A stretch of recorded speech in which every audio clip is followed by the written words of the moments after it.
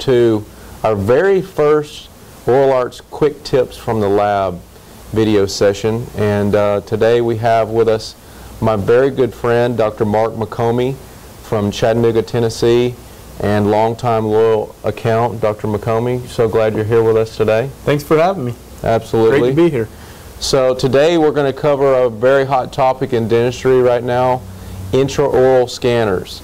And Mark and I do a lot of lecturing around the Southeast, and one of the most asked questions is about how these intraoral scanners work, which ones to buy.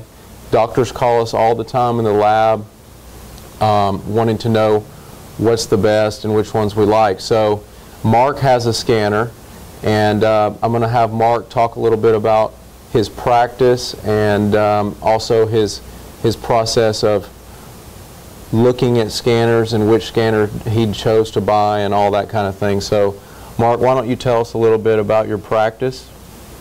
Our practice is I'm a general dentist in Chattanooga, Tennessee, and we opened from scratch in 1998, and who we is, I guess, is my wife is also a dentist, and she practices with me and has since 1998 when we just opened up, and we've been scanning for, it'll be 2 years in October 2016, so we bought our scanner in October of 2014. And what scanners did you look at when you were starting to look for them? Started doing research. I started a long time ago, and they were so expensive and they did so little for a long time that I couldn't justify the cost and the effort it would take to do scanning.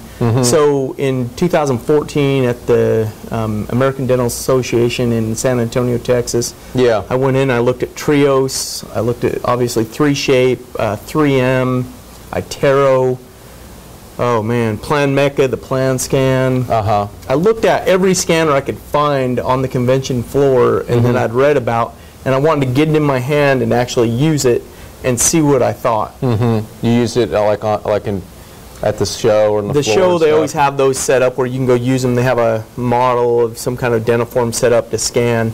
And so as I did that, the different ones, you could see big technology leaps in different scanners. They are not all the same, and there's a lot of differences in the way they charge you based on the amount the scanner costs, the monthly fees. Some have dongle fees, which is per case fee. Some do not. Some comes with warranties. Some do not come with warranties. Some come with, the software upgrades through time. Others charge you for those upgrades.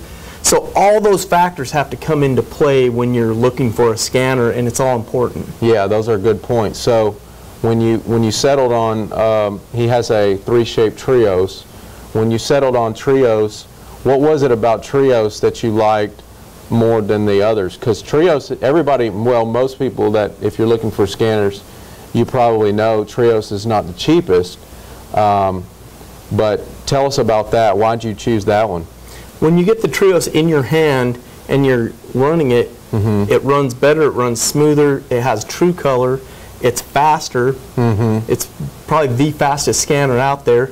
The interface is better, the way they charge you, you pay one fee up front for the year, comes with all the software upgrades, has warranties, and you don't have a per crown fee, they don't charge you extra fees. So what I did was I did the math. I took all of them and added up what it cost you to own each one of those scanners for 5 years. And it came out that the Trios was second in price only to the 3M scanner. So that came down to that.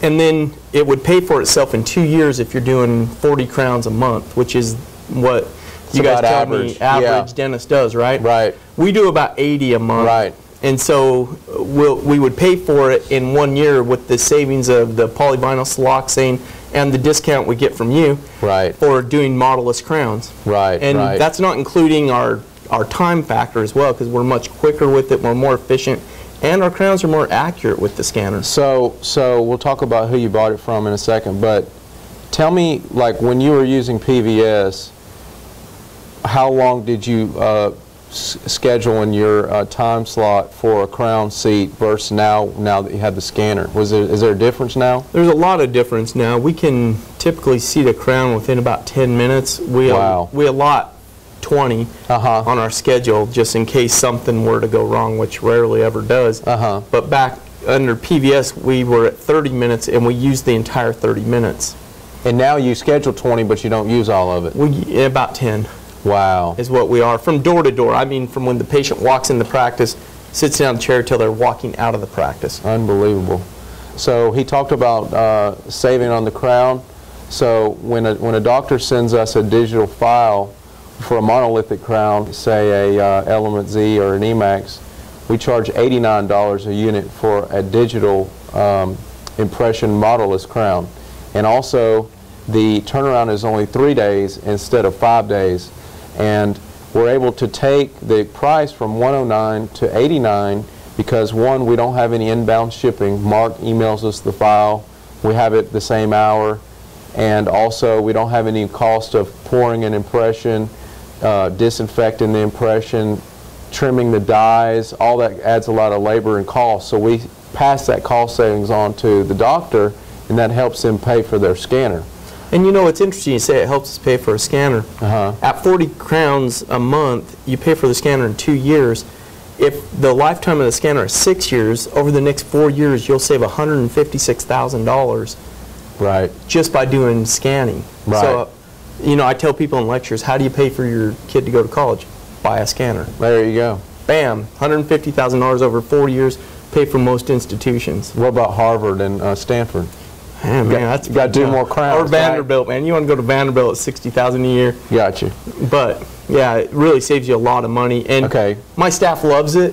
Yeah. I love it. Our patients love it. Patients look at the scanner and say, "Wow, what's that?" And then we show them, and they're like, "That is the neatest thing I've ever seen." Does everybody have one of these?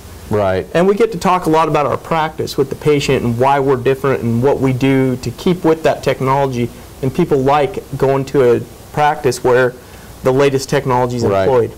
So you bought your scanner from Cap out of Boston, right? Yes, from Rob and Nizal up there. Yeah. And Bridget Deal came down and did the training over a whole day. And they have the best customer service I can imagine. I can't imagine what else they could do to be better. If there's ever a glitch, we call them, and they're on the phone. They'll remote into our computer, fix whatever we've messed up. That's usually what it is. Cap is a great company. We actually buy our lab products, a lot of our mills and our scanners through Cap as well. So we have on the video their website and a way to contact them. How much did you pay for that scanner? I believe I paid $48,000. 48? Was that the special Rob Nizal deal? You know, there's three different ways. Since you know Oral Arts, he gave me a great deal. Okay, good. Because I've told them Oral Arts sent me, and they worked a great deal with me. And I actually bought a demo unit. They had demoed a couple cases and gave me a little bit of discount. Okay. There's 3 pricing tiers on a Trios that you can pay a lot for the scanner, a little yearly fee, or a big yearly fee, and the price of the scanner is lower.